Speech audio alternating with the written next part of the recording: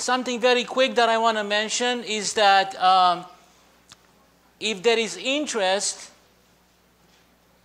we are thinking to have a baptism service on Easter Sunday within our morning worship service. So I would like to encourage you, if you have trusted Christ as your personal Lord and Savior, and you believe in your heart that He died for your sins and you have made peace with Him, but have not yet been baptized by immersion, I would like to encourage you to follow God's command and take this important step in our Christian walk. Baptism is an outward expression of an inward work of God that He has produced into our hearts. So if Christ is your Savior, we would like to encourage you to take that step. Please see me or one of the deacons, or even let our secretary know, and they will let me know. I would like to meet with you, and I would like to get you ready for this important step in your life. Even if you have questions about salvation, or you are not sure that you would like to be baptized yet, but still you've been thinking about it lately and you would like to talk about this topic, I welcome that opportunity. Please think about it and pray about it. And between now and Easter Sunday, we will get you ready for that, okay? By the way, it's very hot in here. I don't know if you guys did this on purpose or not. You want me to keep it short or what? But in any case, it is very hot in here. Okay, one more thing. I have a riddle for you. Those of you who are friends with me on Facebook, you cannot answer this. Because I posted this on Facebook, on my Facebook page yesterday, and you know the answer to this. So if you are friends with me on Facebook and you've seen this, please don't say anything. Okay, so the riddle is this. The Sunday, what comes after the recessional hymn? Not the benediction. The folks who forgot to change their clocks ahead. All right. Open your Bibles to 1 Peter chapter 1. 1 Peter chapter 1. We'll be reading with verse 6. In this you rejoice, though now for a little while, if necessary, you have been grieved by various trials, so that the tested genuineness of your faith, more precious than gold, that perishes, though it is tested by fire, may be found to result in praise and glory and honor at the revelation of Jesus Christ. Though you have not seen Him, you love Him. Though you do not now see Him, you believe in Him and rejoice with joy that is inexpressible and filled with glory, obtaining the outcome of your faith, the salvation of your souls. Concerning the salvation, the prophets who prophesied about the grace that was to be yours searched and inquired carefully. Inquired what person or time the Spirit of Christ in them was indicating when He predicted the sufferings of Christ and the subsequent glories. It was revealed to them that they were serving not themselves but you in the things that have now been announced to you through those who preach the good news to you by the Holy Spirit sent from heaven, things into which angels long to look. Amen. Let's pray. Father, we love you. We praise you. It is great to be in this place here today. We thank you, Father, for this gathering that we can have in your name. We thank you for this local congregation, the First Baptist Church of Kasson. We thank you for what it stands for. We thank you that Sunday after Sunday, through the Sunday school classes and through our worship services, through the faithful teaching of our Sunday school teachers and through the faithful preaching of your word, Father, we get to proclaim the gospel of Jesus Christ. And Father, we praise you for that. We know that the gospel is the power of God unto salvation for all who believe. And we are honored and blessed to be here today, Father, to encourage each other, to pray with each other, to sing together praises and glories to your name, and also to be able to open your word and hear your word. Father, we pray that in the following minutes, through the power of your Holy Spirit, you would speak truth to us. Father, you know what we need to hear.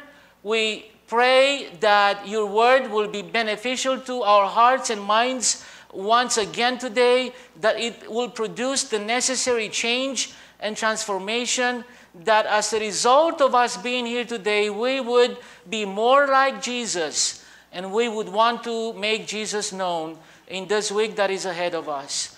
We pray in the name of Jesus, Father, our Lord and Savior. Amen. I could have entitled my sermon for today in so many different ways. I chose, for the sake of putting something in the bulletin, I chose the title, More Precious Than Gold. But I want you to know that today's message could have easily been entitled, Joy in Suffering. Today's message could also have easily been entitled, Joy in the Midst of Trials. And for the next few minutes, the question that I would like us to answer is this: how is it possible and right for Christians to rejoice in their trials? I mean, you tell an unbeliever, an unbeliever, someone who doesn't believe in the God of the Bible and in Jesus Christ, that you are rejoicing in the midst of your suffering, and excuse me, but they will think that you are nuts. Seriously now. They will think that we have lost our marbles. They would think that something is not right with you. And the question that I get to hear over and over again, how could you guys, how could you people of God have joy? How is it possible for those who profess to walk with Christ to have joy in the midst of their trials? Before we answer this question, I would like to spend a few minutes and share with you what the world thinks, the outside world thinks about trials and joy. The world says trials and suffering will diminish or destroy your joy. The world says when you are facing a trial, you need to do your best to avoid it if you see it coming, or find ways to remove whatever elements are there that have caused that suffering and that pain.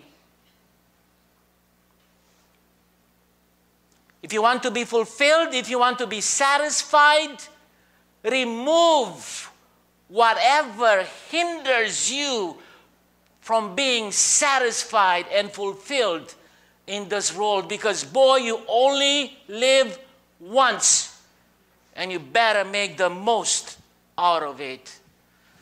My brother and sister in Christ, I want you to know that for the most part, what the world says, it is in complete contradiction with what the Word of God says. How is it possible and right for Christians to have joy in the midst of our trials? I think that the answer to this question is found in the first part of verse 6, our passage for today.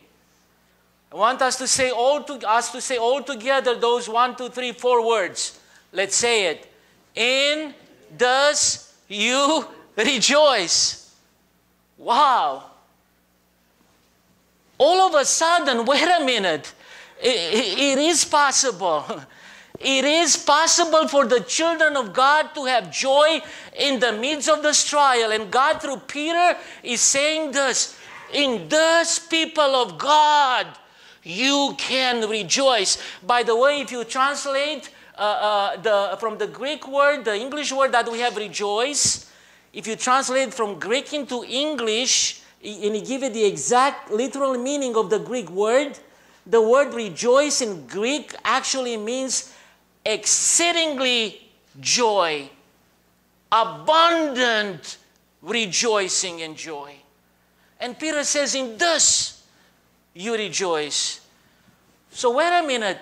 If in this I rejoice, then I better know, Peter, what you are referring to. What does this word this go back to? I better know what this word this refers back to. And I think, church, that it is very clear. The word this refers back to the things that we have talked about for the last 3 Sundays. We spent 3 sermons on the first 5 verses of 1 Peter chapter 1. The word this, it is the answer. It refers back to the divine work of God, who in His grace, number 1, has chosen us to be His, verse 1.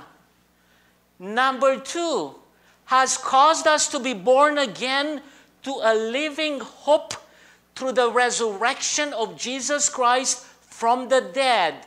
That's verse 3. Number 3, has granted us an inheritance that is, Peter says, imperishable, undefiled, and unfading. That's verse 4. And then number 4, who in His grace also has granted us, Peter says, a privilege to be kept by Him, by His power. It is what verse 5 says, and who by His power are being guarded through faith for a salvation ready to be revealed in the last time. Notice, please, dear brothers and sisters in Christ, how Peter is reminding us here that no matter how hard life may become, God sustains us. And not only does God sustain us, but God is sustaining our faith. And now listen to the detail here. By His power. So when trials come and doubts arise, and sleepless nights may take place at times, we are not left alone to sustain our own faith in our own power. Church, it is by His power that He guards our faith, so that no trial and no suffering and no obstacle and no pain that we will ever face will cause us to lose our faith in Him. And I don't know about you, but to me, that's a glorious promise that I cling unto every single day. That the God who gave me His saving faith so that I can be saved once and for all, the God who gave me His saving faith as a gift, it's a gift, even your faith and my faith, the God who gave us His saving faith will also sustain and strengthen our faith through suffering until that day when we receive, Peter says, our imperishable, our undefiled, our unfading inheritance that's preserved in heaven for us. Glory be to God. Wow. I want you to know also here that Peter doesn't encourage us to rejoice in the suffering itself. So again, let me go back to this. So it is in this that you rejoice. It is in this that you rejoice. People are wondering, how can you people have joy in the midst of trials? What do you do? What formulas do you have? What things do you have up your sleeves? You know that expression. What do you do? Well, nothing magical. Gospel-centered faith. In this I rejoice. I rejoice that He has been chosen me before the foundation of the world. I am God's elect. I rejoice in the fact that He has caused me to be born again to a living hope. Man, living is the opposite of death. Dead. Dead hope ends at the grave. Living hope never ends. I rejoice in the fact that He has granted me an inheritance that is incorruptible, undefiled, unfading. And then I rejoice in the fact that I am kept by His power. And Jesus says, I give them life. That's eternal life. And no one can snatch them out of my hand. Glory be to God. I want you to know, church, that Peter here doesn't encourage us to rejoice in the suffering itself. No, it will be ridiculous. You know, you go to the doctor, they do some tests, you're not feeling well, you get cancer. Well, I'll tell you this right now. Pastor John, if he gets cancer or anything, I ain't going to rejoice in that cancer. Oh, God, I've been waiting for this cancer for so long. No, you can't. Let's be honest now. You can't rejoice in the suffering itself. It will be ridiculous. That's not what Peter is saying here. Suffering reminds us of the evil in this world. Suffering by itself accomplishes nothing. By itself, nothing. Just discouragement and pain and despair. Peter says, people of God, this, right here, this should provoke within you. Not when you die, right now. It should provoke within you a joy, an exceeding joy. Whenever you may suffer, you are to remember that you are safe in God's grace. And in this grace, we have the ability to rejoice no matter what our present circumstances may be. Glory be to God. Sadly to say this, and I'm including myself obviously in this, sadly to say this, we are all tempted to find many times, to try to find our joy in many of the things that this world has to offer. And that may explain why we at times feel as if our lives are lived in a continuous emotional roller coaster. I'll give you some examples. When our joy is rooted in our financial security, our joy will rise and fall based on the amount of money we have in the bank.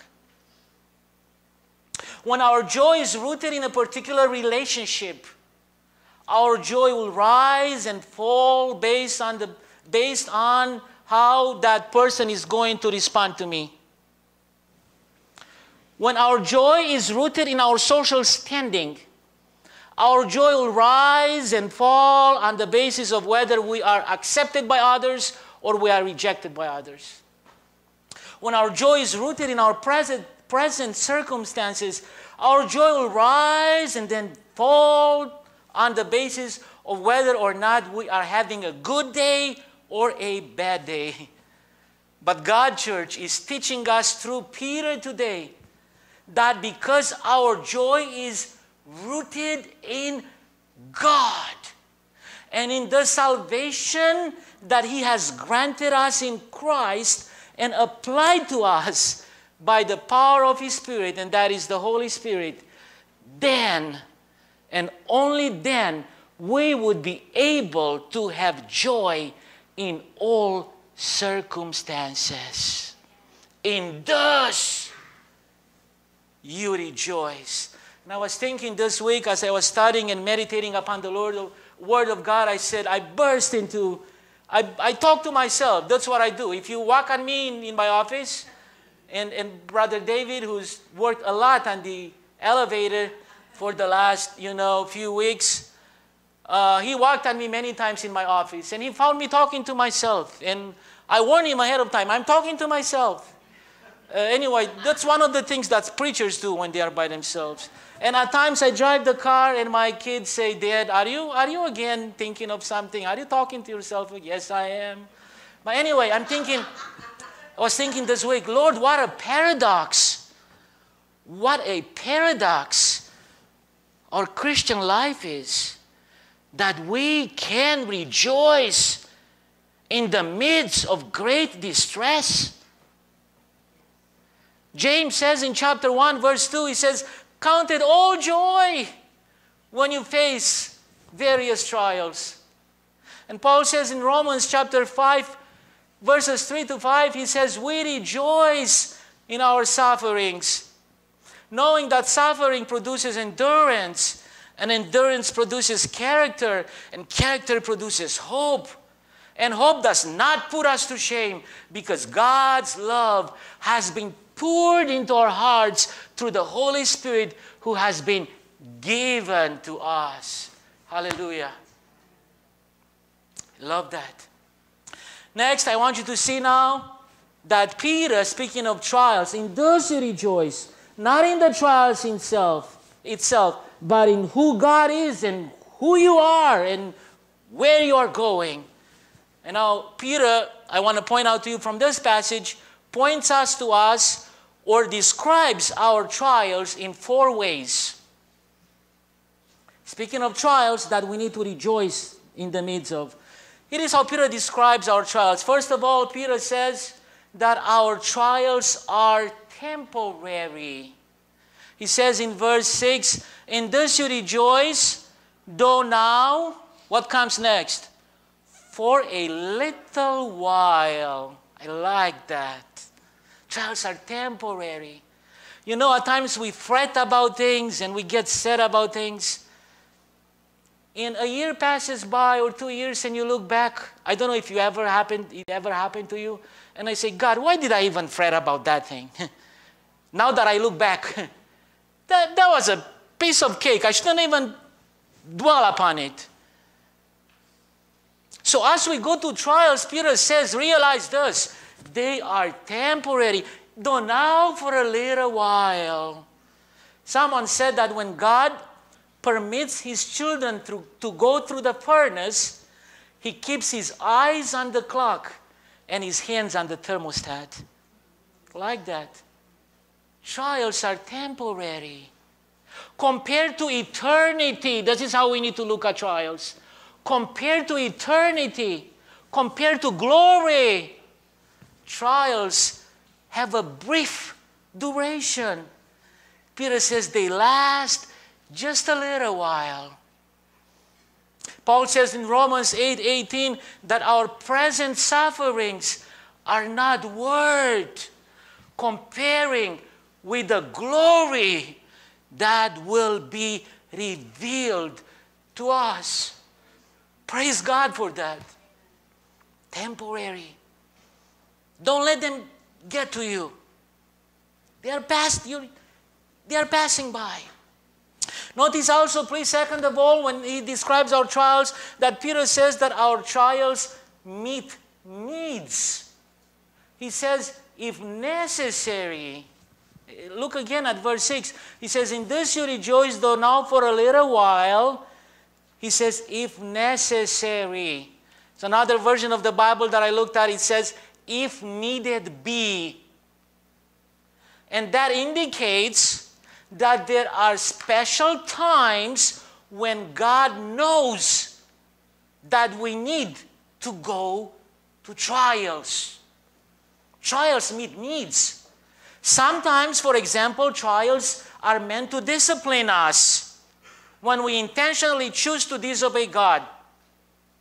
Because we are His children, the Bible says He's going to chastise His children. Other times, God allows trials in our lives to prepare us for spiritual growth. The idea here is that we do not always know the need, the exact need that is being met. But we can trust God to know and that He will do what is best for us. Peter tells us that our suffering, in other words, is not random, it's not accidental. It is designed by God to accomplish His purposes in us. They are necessary. They humble us. They help us focus on Christ and to turn our attention from self to the Savior. Number 3, trials are not just temporary, Peter says. They don't just meet needs. But Peter says trials are varied and diverse. He says, let's look again at verse 6. In this you rejoice, though now for a little while, if necessary, you have been grieved by various trials. Oh. And what that means is that they come at different times. And they come for different durations. And they also come, listen to this, in different forms. There will be a season in your life when you will maybe lack provision. There will be a season in your life when you may be lacking power. There might come a season in your life when you would be lacking position. I know during the communist regime that I led under, by the way, you know what March 8 is for me, and this is March 8, and I praise God for that. And I'm reminded of the communist regime. No matter how smart you were, I mean, we had smart Christians in Romania, smart believers who could have been leading institutions in departments and hospitals and companies. But because they chose not to deny Christ, but to openly profess that they are followers of Christ, they were taking their positions away from them. They could not lead companies. They could not get great jobs. And there might be a time when your position will be taken away from you. Various trials. Diverse. Seasons when your protection may be taken away from you. At times you may become, the trial could be so diverse that at times you may become the recipient of verbal or physical persecution for wanting to remain faithful to God and His Word. So keep that in mind, Church of God. Trials are varied and diverse, and God in His sovereignty matches all of our trials according somehow to our strength and to our needs. Therefore, don't look at so-and-so and say, oh, I wish I had. The problems that he's been going through are nothing compared to the problems I've been going through. I wish I had his lot or her portion. No, believe me, I wouldn't want to have your lot and you wouldn't want to have my lot. God is designing our trials according to our needs, and they are custom made. Notice, please, I love what Peter mentions here in verse 6. We are digging here. It says, you have been grieved. Not only are these trials temporary, they meet the needs, they are varied, but you've been grieved by them. You've been grieved by them. And you know what that means? Well, I see here that Peter doesn't want us to minimize our trials. Doesn't want us to pretend that trials are something that in reality they are not. Instead, he speaks about trials as being grievous. They are hard, aren't they? Yes, they are. And we've been trained as counselors, and when people are grieving and hurting, boy, not to preach at them, not to minimize that grief. No. To weep with those who weep. I heard mentalities that say that Christians shouldn't be grieving. That should, if you have the joy of the Lord, shouldn't even be saved. No. You shouldn't even be sad. No. Peter knows that. You've been grieved by them. Church, it is okay to grieve. It is okay to acknowledge that trials has caused a lot of grief in your heart. But guess what? Our grieving, even though it's there and it should be there, it's okay to grieve. Our grieving is not like the grieving of those who do not know the Lord. Amen? Our grieving is different. We grieve with hope. A living hope, that is. In other words, here is how I look at it. We can smile even as we cry. Yeah. Last but not least, notice please that Peter says that our trials are revealing. He says here, verse 5, let's look at verse 6. He says, in this you rejoice, though now for a little while, if necessary, you have been grieved by various trials. And now listen to verse 7. So that the tested genuineness of your faith, that's more precious than gold that perishes through it, though it is tested by fire, may be found to result in praise and glory and honor at the revelation of Jesus Christ. Notice, please, the trials are revealing. Our trials and afflictions have a scope, have a purpose. They reveal something.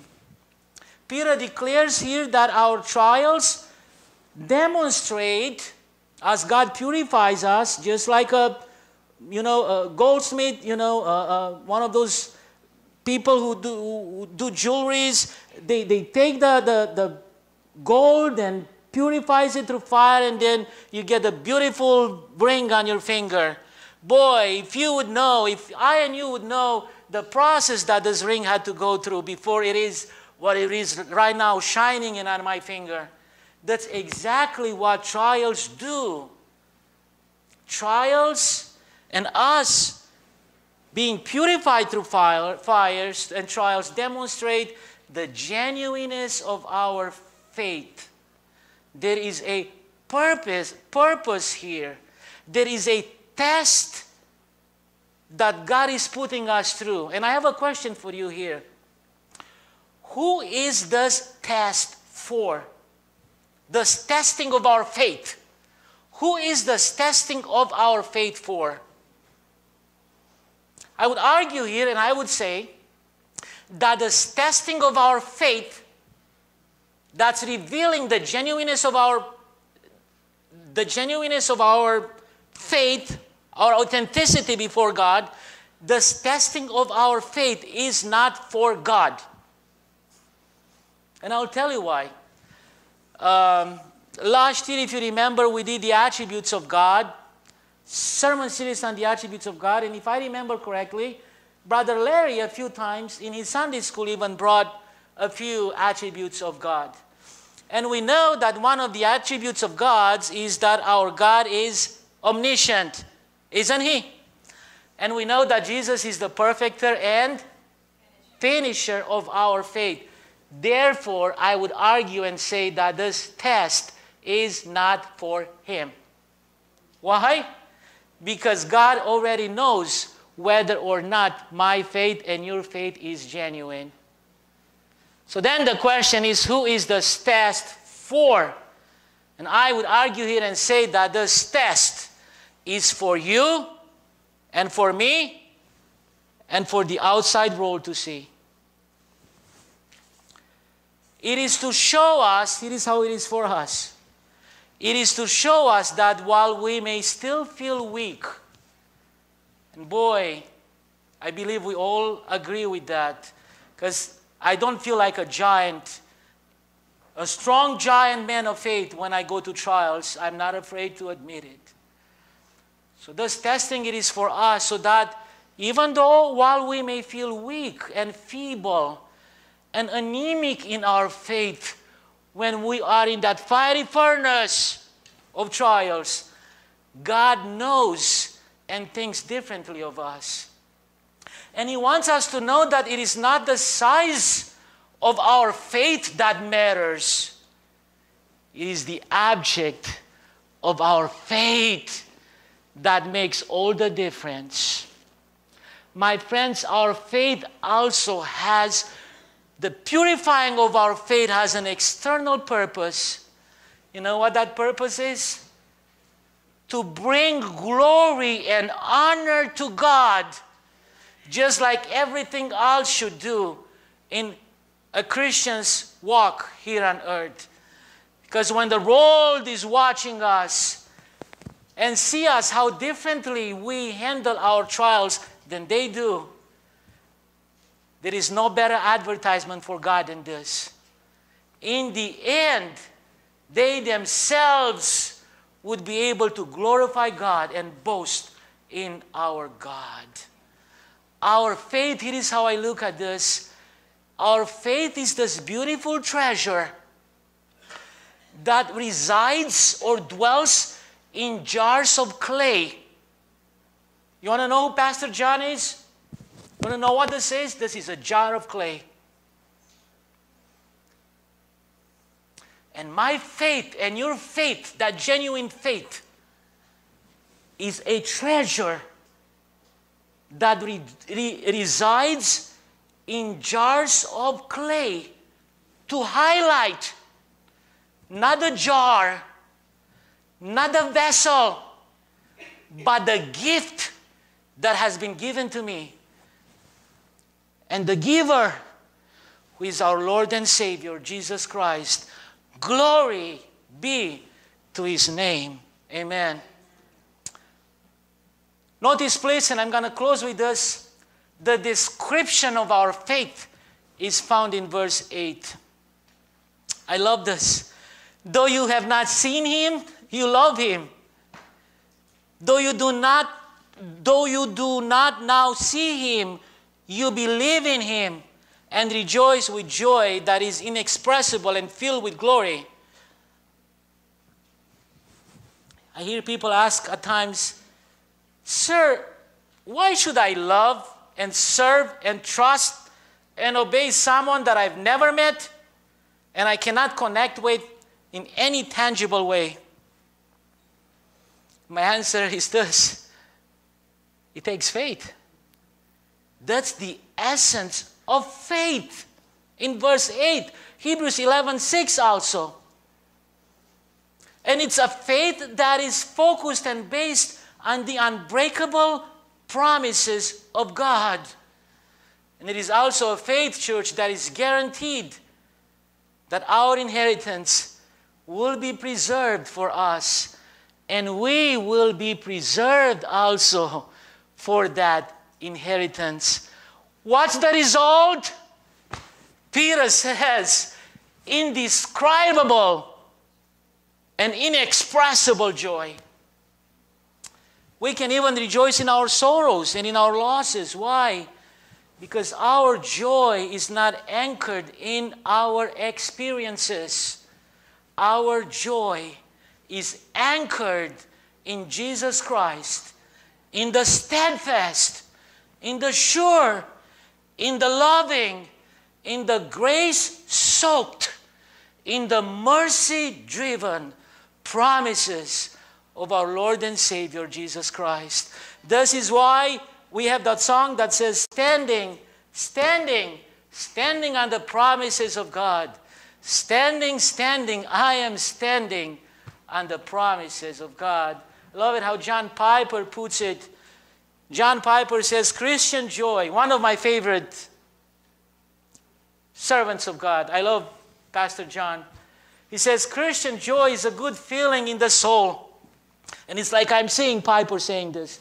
Produced by the Holy Spirit as He causes us to see the beauty of Christ in the Word and in the world.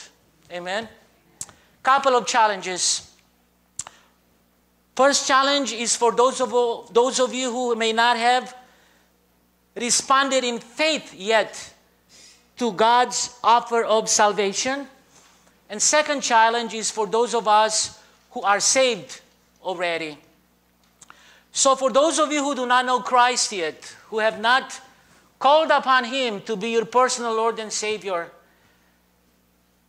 I would challenge you as a servant of God today to visualize Christ right now, not as your Savior, but as your judge. I'm praying that you would be able to see, that God will open your blind eyes right now, and you would be able to see the penetrating eyes of His holiness into your sinful heart as you are openly rebelling against Him. And may you today, that's been my prayer the entire week, as you have heard His voice, not harden your heart. Because my friend, unless you repent, someday you would hear the words, "Depart from me, you worker of iniquity, for I never knew you." So I encourage you today, if you have not given your heart to the Lord yet, if He's not your Lord and Savior right now, think of Him right now as your judge. And before you go home, make peace with Him. Then second of all, the second challenge is for those of us who are believers. For those of you who do know Christ, I hope that if you have placed already your faith in the finished work of Christ on the cross, but somehow you have allowed the perils of this life and the cares of this world to drag you down, to distract you from the joy of your salvation, I hope and pray, and I've been praying for this the whole week, I hope and pray that through this passage, through this text, through this Word of God, that God will grab a hold of your heart, a hold of your soul. And I hope and pray that God will ignite once again the flames of joy that are your rightful possession as you think on the fact that Jesus shed His blood for you, and you are being kept by His power for that salvation ready to be revealed. When I fear my faith will fail, I love that song. Christ will hold me fast. When the tempter will prevail, he can hold me fast. He will hold me fast. He will hold me fast. For my Savior loves me so. He will hold me fast. Amen. Let us pray. Father, we thank you that when the trials come, we don't have to fight them in the flesh and blood. We thank you that we have you. You are our strong tower. You are our Savior. We know that we do not have a high priest that is unable to sympathize with our weaknesses, but one who has been tried in all aspects just like we are. We thank you that when those trials come, we can come to the throne of grace so that we can receive mercy and find help in our time of need. Father, help us to stand firm on the truth that the joy of the Lord is our strength.